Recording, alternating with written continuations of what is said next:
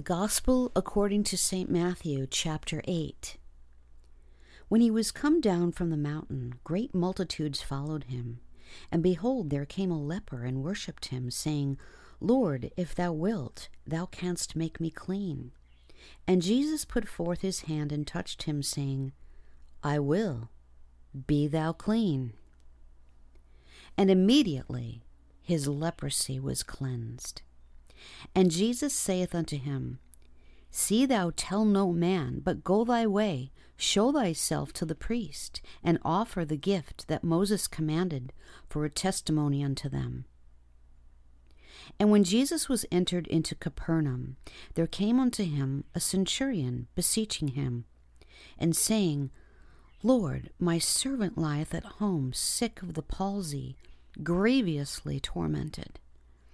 And Jesus saith unto him, I will come and heal him.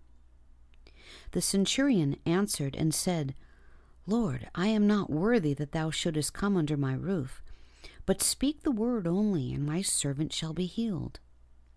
For I am a man under authority, having soldiers under me, and I say to this man, Go, and he goeth, and to another, Come, and he cometh, and to my servant, Do this, and he doeth it.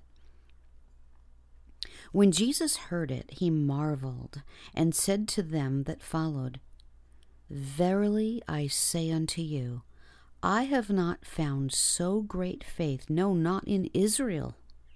And I say unto you, that many shall come from the east and west, and shall sit down with Abraham and Isaac and Jacob in the kingdom of heaven. But the children of the kingdom shall be cast out into outer darkness. There shall be weeping and gnashing of teeth. And Jesus said unto the centurion, Go thy way, and as thou hast believed, so be it done unto thee. And his servant was healed in the self-same hour. And when Jesus was come into Peter's house, he saw his wife's mother laid and sick of a fever. And he touched her hand, and the fever left her. And she arose and ministered unto them. When the even was come, they brought unto him many that were possessed with devils, and he cast out the spirits with his word, and healed all that were sick, that it might be fulfilled which was spoken by Esaias the prophet, saying, Himself took our infirmities and bare our sicknesses. Now when Jesus saw great multitudes about him, he gave commandment to depart unto the other side. And a certain scribe came and said unto him, Master, I will follow thee whithersoever thou goest. And Jesus saith unto him, The foxes have holes, and the birds of the air have nests, but the Son of Man hath not where to lay his head.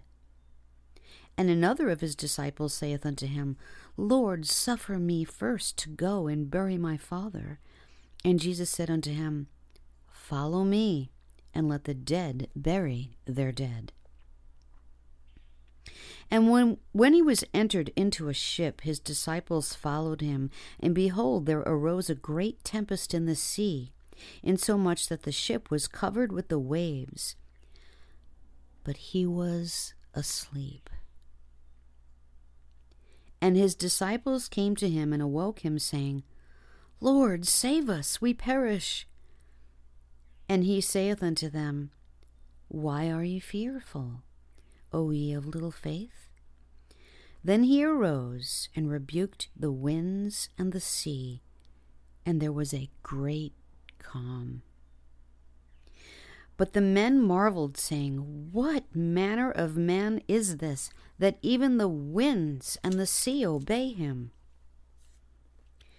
And when he was come to the other side, into the country of the Gergesenes, there met him two possessed with devils, coming out of the tombs, exceeding fierce, so that no man might pass by that way.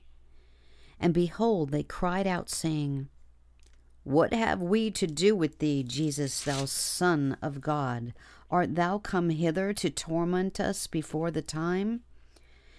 And there was a good way off from them an herd of many swine feeding, So the devils besought him, saying, If thou cast us out, suffer us to go away into the herd of swine. And he said unto them, Go. And when they were come out, they went into the herd of swine. And behold, the whole herd of swine ran violently down a steep place into the sea, and perished in the waters. And they that kept them fled, and went their ways into the city, and told everything, and what was befallen to the possessed of the devils. And behold, the whole city came out to meet Jesus. And when they saw him, they besought him that he would depart out of their coasts.